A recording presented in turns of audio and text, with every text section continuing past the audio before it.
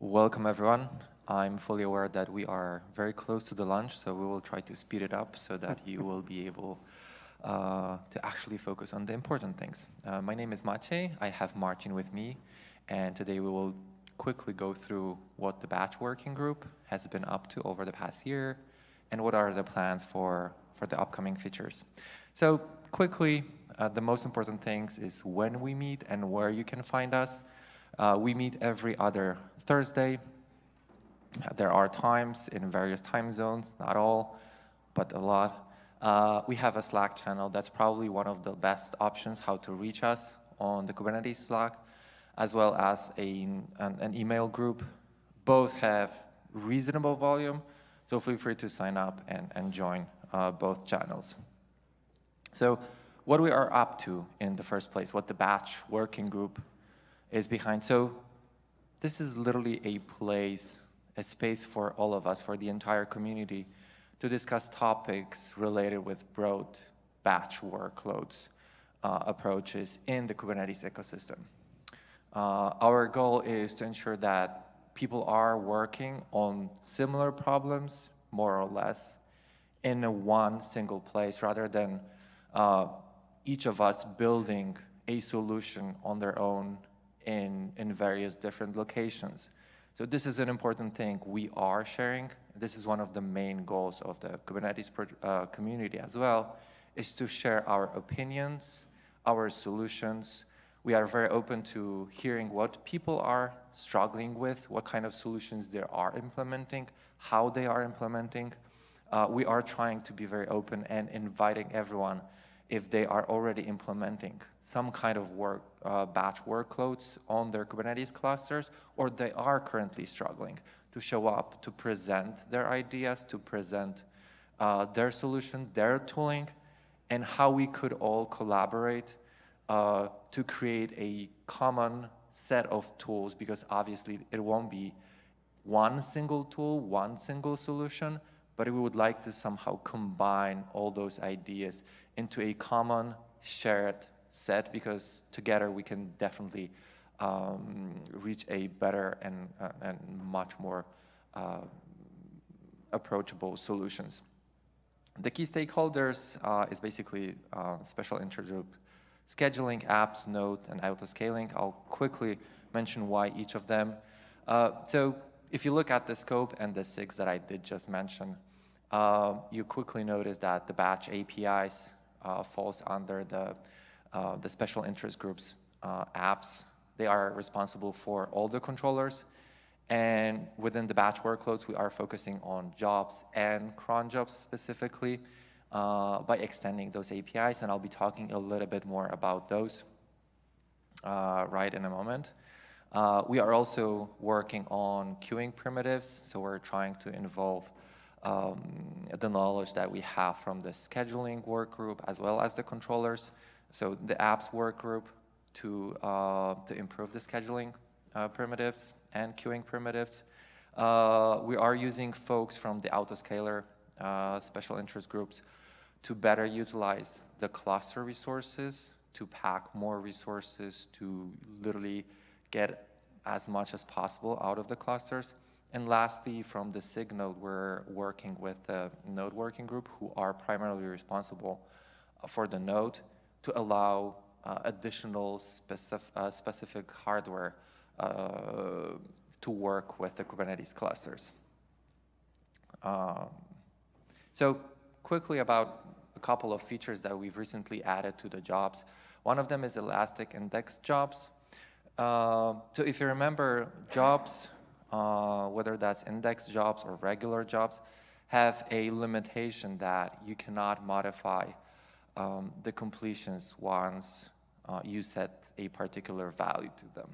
You can modify parallelism, which basically means how many jobs, how many pods are created for a job at any given point in time, but you cannot modify completions. There are some use cases where we would love to be able to modify that. So we extended the index jobs API with the ability to modify completions and parallelism, but you have to do it together. So if you combine those actions at once, it will be a valid action and you are able to do it. And this is a beta feature since Kubernetes 1.27. So basically 2 versions ago, and beta means the feature is available by default in the cluster. The next feature that is been in the works for, I would say, 3 or 4 releases by now, and it'll probably we will be iterating on it a little bit more, is the pod failure policy for jobs. So previously, jobs had a very strict policy. Either the pod succeeded or failed, and it counted it one way or the other. The author of a job did not have a control over identifying certain failures as being not important. The pod failure policy allows the author of the pod to specify that certain pod conditions, whether that was because a pod was evicted due to cluster, a specific node exhaustion, or whether because there was an image pool failure. So there are a set of pod conditions or exit codes from pods that we can say, yeah, this is an expected failure, so don't count it, but actually retry those particular failures. This allows us to improve the success rates in a lot of those jobs. Another one that is also a recent addition is pod replacements for jobs. So normally pretty much every single controller within the Kubernetes world, and that's why we started the jobs controller and wrote the job controller in a similar fashion, was that you will replace a pod as soon as it reports that it's not healthy or it's planned to be deleted. The reason for that action was to ensure that the application is available all the time as much as possible. But there are some cases, especially in the batch use cases, where you are running at your limits, or you are basically have a very assigned quota where you can only fit this much and you cannot exceed it. For those cases, the requirement to replace the pods immediately is not always possible. Also, when you're using specialized hardware, you actually need to wait for the hardware to be released to be able to reuse it again. So for those cases, we introduced a new pod replacement policy, which allows you to actually wait for the pod to be failed, but that basically means either succeeded or failed, and only then replace it rather than replacing it as soon as it goes terminating. One additional thing that I wanted to talk about is job set. It's not a default feature in the Kubernetes, in the standard core Kubernetes. It's an add-on, so that's an important differentiation. You have to explicitly get that installed to have it working in the cluster. If you know how if you've ever been working with jobs, an important limitation of a job is that it only allows to provide you a single template of a pod. Job set is actually a next step further in the journey because it allows you to specify multiple pod templates. And then based on that, you can configure how the success rates, how the success policy for those various templates will look like. So you can have separate leader job or worker job, and then based on your requirements for your job, you can specify which failures or which successes actually matter to complete this particular job. And just because we are putting this under a single package, you can unify the life cycle of the particular job. So with that, I'll pass over to Marcin to talk about Q. Hi. So probably the biggest endeavor that we have in batch working group is a project called Q. It was started about 2 years ago and is trying to solve a number of problems that batch users face. For example, which of the training jobs that they have in the cluster should be running at a given time on the limited amount of resources that they have. How to ensure that all pods that belong to a particular job starts quickly, because many training jobs require all pods to be running to actually proceed. having 99% of pods running is not good enough. Another problem is how to allow users to use as many of, let's say, spot instances they want, but to limit their on-demand reserved capacity. Regular Kubernetes quotas are not very rich in terms of specifying what can the users do. They just allow you to specify one number for the entire namespace. Another problem is how to do all about that without replacing regular Kubernetes components like scheduler or other controllers, and do it in a cloud environment where nodes come and go and are added when needed. So for that, queue was introduced. Queue is basically a kind of batch job scheduling and admission system that decides which jobs that you have in the cluster should run at a given moment and on what type of machines. So it is kind of similar to a Kubernetes scheduler, but there is one major difference. Kubernetes scheduler works on pods and tries to put these pods on nodes. Queue doesn't put any pods on nodes. It decides whether there is enough space in the cluster to run the job, and then leaves the actual scheduling to scheduler. Queue provides advanced resource controls, like you can specify a quota for a particular set of resources, for example, for your reserve capacity or for particular type of GPU or for licenses that you may have for your computation. It allows you also to do some quota sharing between teams. In regular Kubernetes, you can only have one quota per namespace, and if you are out of your quota in your namespace, then, well, you are done. You cannot borrow it from the other team, even though they are not running much in their namespace. Moreover, queue allows you to have different policies around preemptions, how they are done, how they are performed, and how these resources that you might have been borrowing in the previous steps are reclaimed when the owner of these resources is in need. And what's important, queue doesn't replace any of Kubernetes components. So it works with regular Kubernetes scheduler, it works with cluster autoscaler, it works with Carpenter. With whatever you have there, it will work with it. Moreover, one of the main goals of queue was to meet users where they are.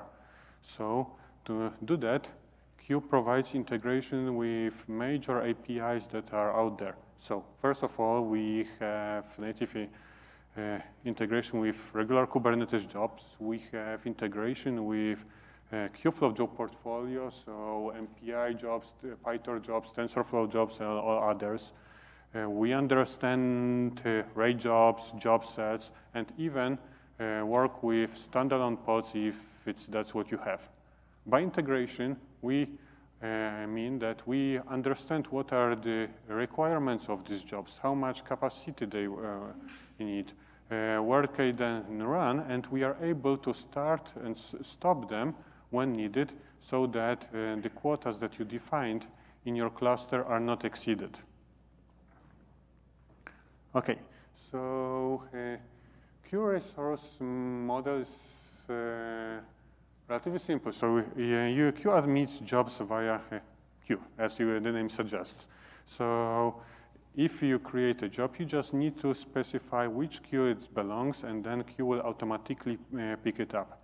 For each of the queues, you can specify a quota of a particular set of resources. For example, one queue may have 50 CPUs, 20 A100 NVIDIA GPUs, and 200 gigabytes of its disposal. As long as this quota is not exceeded, it can admit workloads.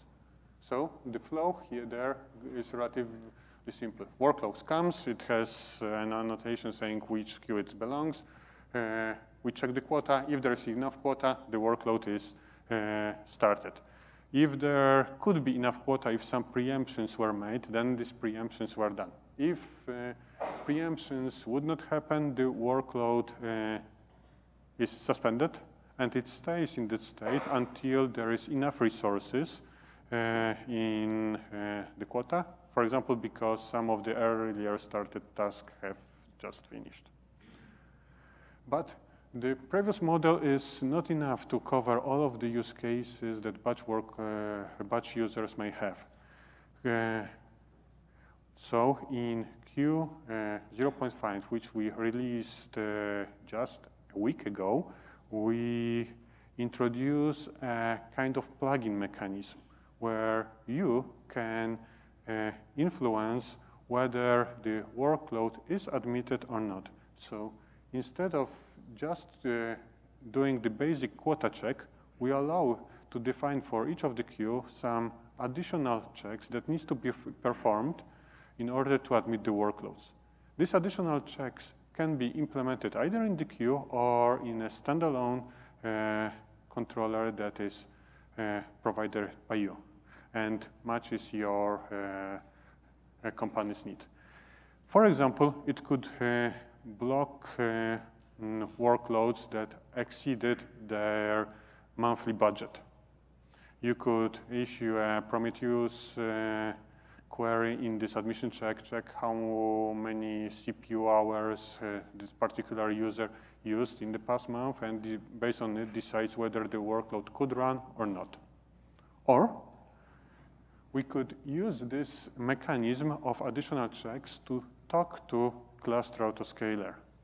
So quota mechanism provides you some form of guarantee that your workload will be started.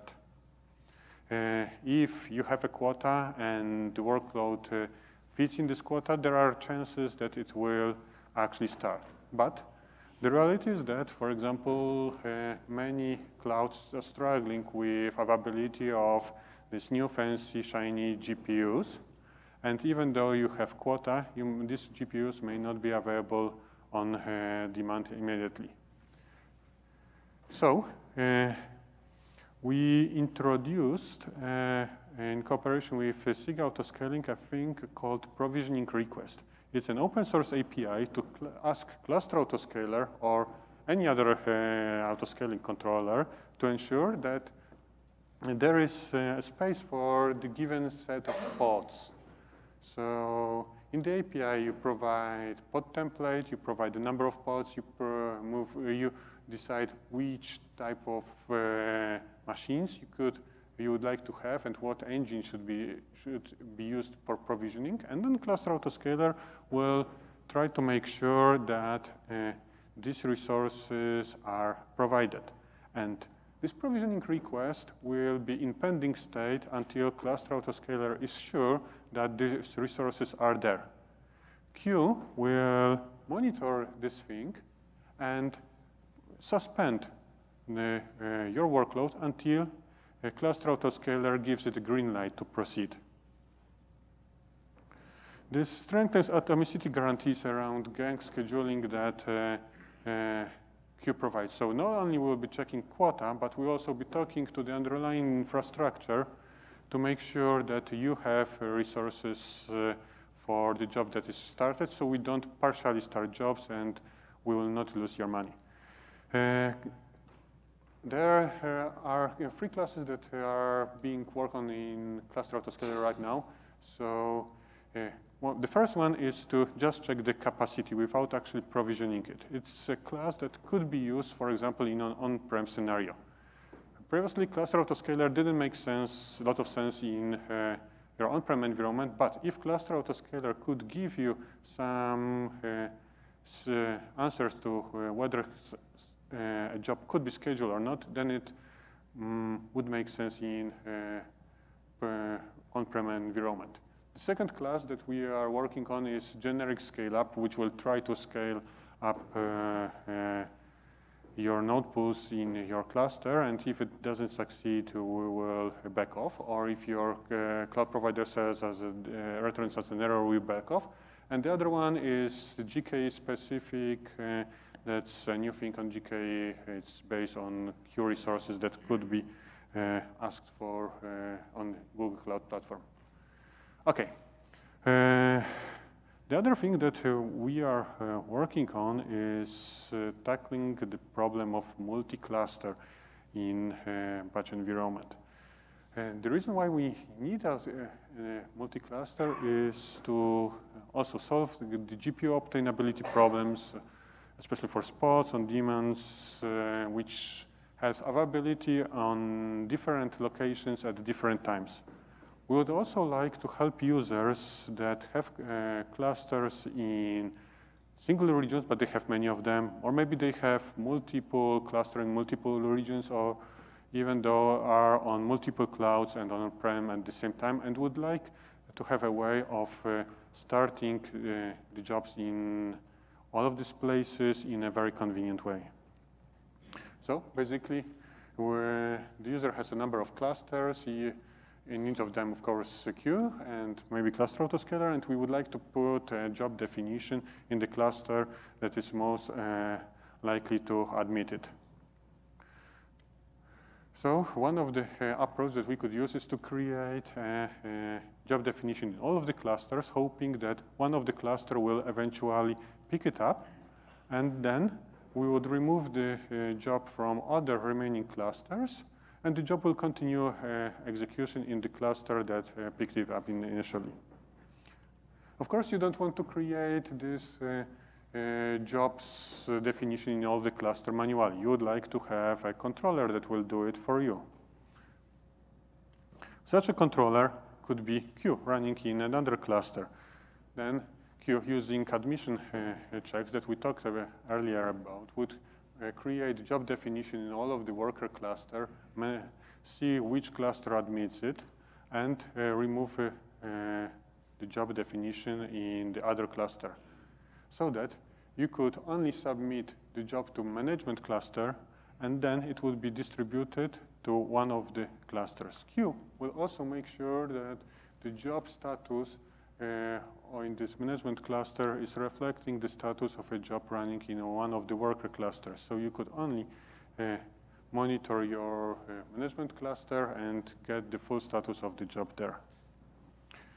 This is a nice architecture, but probably you would like something like that without a management cluster. So share the role of management cluster and the worker cluster, and have it distributing the job across your other clusters. So we are currently working on this architecture. We start working on it, and hopefully we'll have some working prototype in the next Q release, which will come in January to February timeframe. But eventually we are aiming at this one, but this will obviously come later because it's a slightly more complicated approach. Pros of multi-queues are that no new APIs will be needed for running your jobs. It will work with all of this queue integration we talked about earlier. Would use the same binary in the worker and management cluster. It will work with autoscaling via provisioning requests, and hopefully it will work across regions, clouds, and on-prems. But it won't address the storage problems. It will be a good tool for jobs that are more or less location flexible and don't require petabytes of data that needs to be in the region. For the first release, you will need to set up a management cluster. You will need to make sure that roles and authentications are set up correctly between the clusters, and you will need to sync the queues and namespaces across all of them. That's our idea. That's what we are working. That's what we are discussing. If you have some comments, concerns, questions, or ideas for improvements, please reach out to us either after the session or on batch working groups. But this multi-queue thing is not the only thing that is coming to queue in near future. In queue right now, we have a two-level hierarchy of quota. But it's not enough for many companies that would like to build a queue structure for multiple teams and multiple sub-teams with complicated borrowing and sharing rules. So we are starting to work on hierarchical quota structure in Q. We learned that a lot of users are happy with tools that Slurm provided, allow you to talk to your queues, to check their status, and have a really nice experience for that. So we are hoping to have dedicated command line tools for Q really soon. We are working on hybrid resource assignments. Right now, Q assigns only one type of resources to your jobs, but maybe some of the jobs could run on different architectures, on different GPUs at the same time. We hope to have some budget implementation, and we hope to enhance visibility into what is going on in your batch system, in your queues, via more status and dashboards. And we are planning a lot of other features. So where to find us? Q.sh is the entry page. We are on GitHub. If you have questions, then batch working group on Slack would be great. And as a reminder, we run bi-weekly meetings of batch working groups on Thursday, and it would be a great place to ask questions if you have any of them about queues. Okay, and now it's time for your questions. And there is a mic in the center of the room, so please use it. May I ask a question? Can you hear me? Yes, I do. Yep. Okay, thanks for the great update. Yeah, I'm Yuan Chen from Apple. So I have two questions. Yeah, the first one is, yeah, very nice, all this Q feature, other thing. And can you comment on, we have also other independent, external, and batch system, like Unicorn, Volcano, and even I know people run Slurm and the HPC scheduled on top of the Kubernetes. So how do you think the ecosystem, the Kubernetes in the future, right? There are not efforts now in the Kubernetes native and yeah, the features and the functions like what you are talking about, but there are also other efforts, right? Have other independent systems to try to address this. They have the queue features, they have some advanced scheduling features and quota management, other thing. The second question is more about any AI, in particular, given the emerging and the generative and the AI and large language models, any specific efforts to address the needs, right, from this and the large scale AI and the workloads, right, heterogeneous and hardware and dynamic resource allocation and network topology awareness and all this and the new features. So any efforts about that? Okay, thank you. Yeah. Okay, so the first question. Why do you need Q if you have Volcano and Unicorn and Slurm? More or less, right? All of these tools solve slightly different problems and have slightly different design principles. For example, Volcano is targeted mainly on, it is my opinion, on on-prem environments where things in the cluster don't change much. It doesn't work particularly great with auto-scaling things. And one of the principles that we have during Q design is to make sure that it will work well in cloud environments. This also kind of applies to Unicorn. Slurm is a completely different beast. It has been around for years, if not decades, and it has its own users. Why do you need Q if you could have Slurm? For example, because you just want to have one environment in your company. If you pick Slurm, and then you may need a solution for your serving services and deployments. And with two environments, you will have to have two sets of IAMs roles, duplicated efforts in maintaining all of these environments, duplicated training, duplicated procedures, and so on and so on. So Slurm at this moment provides much more features than Q will provide. It has very advanced scheduling capabilities. It has great tools. All of that is really nice. But the problem with Slurm is that it's yet another environment that you need to maintain, and it's not great for everyone. And some people don't have that sophisticated needs to have so much control over how things are executed, and they might be good with slightly simpler solution like Q, which will address their needs and allow them to have just a single type of environment in their company. Okay, the second questions. Yeah, so can you comment anything, any efforts or work in progress for the AI-specific workload?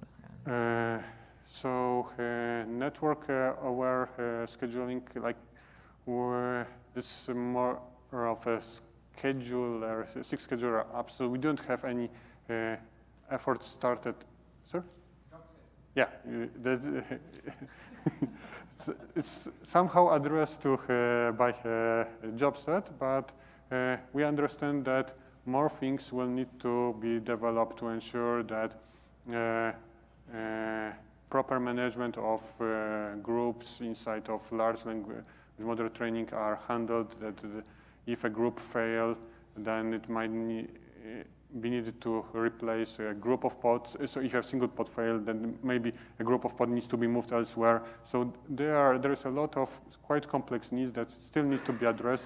We are getting user needs, but at this moment, apart from JobSet, we don't have anything ready. But if you have any particular needs, please talk to us after these sessions. We would be more than happy to learn them, and hopefully we will have a good solution for you in the future. Okay. I'll comment a little bit on the support for the hardware. It was also mentioned earlier today during keynote that we are working through the dynamic resource allocation feature. The problem with that one is it's highly embedded in kubelet, and there was a session yesterday during the contributor summit where we were discussing how API, the Kube API, is so extensible, but at the same time how kubelet is very tightly coupled, and how hard it is to actually expand the functionality within the kubelet, which when it comes to actually reusing various hardware features is critical. So I've personally got, like, a couple days prior, one of the previous one, I think, to review the controller side of the DRA. It's a massive change in the Kubernetes code base.